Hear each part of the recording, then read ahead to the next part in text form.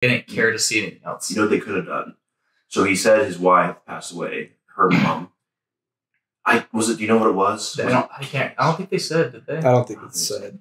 So they could have shown something where like it like starts at the beginning of the movie where it's him and his daughter standing over either the gravestone of the mom or at the hospital, and then it's like the last.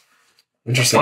It's like her final breath of like cancer, and then he has her go to Hawaii. He's like, let's take a vacation, let's get away. I'm gonna do my last trip, like something. It would have been more.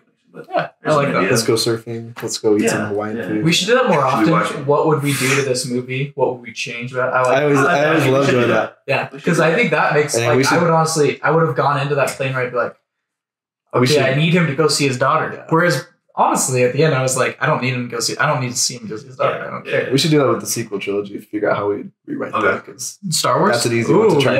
There's a lot to fix in that. So especially the middle one.